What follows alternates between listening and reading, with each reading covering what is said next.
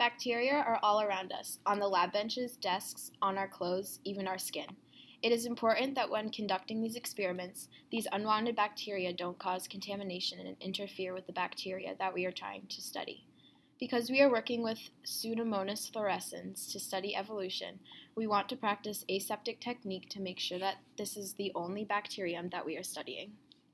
Aseptic technique is something that is probably new to you, but don't worry, it's really easy to learn, and there are various techniques that can be used to ensure that you are maintaining sterility throughout the course of your experiment.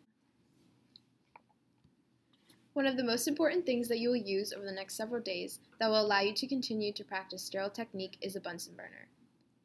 To light the Bunsen burner, make sure that the hose of the Bunsen burner is connected to the gas line, which has been turned on by your teacher. Next, open the gas valve on the lab bench until you start to hear the gas flowing. Hold your striker just above the top of the barrel of the Bunsen burner until you see a flame. Once the Bunsen burner is lit, adjust the flame so that your flame is a desired height and temperature.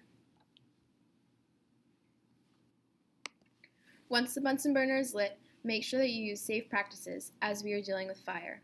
First and foremost, never leave a Bunsen burner unattended.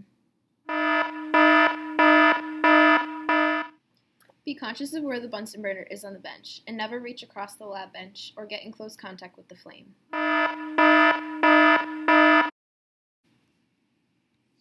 It is advised that students with long hair tie their hair back for safety purposes.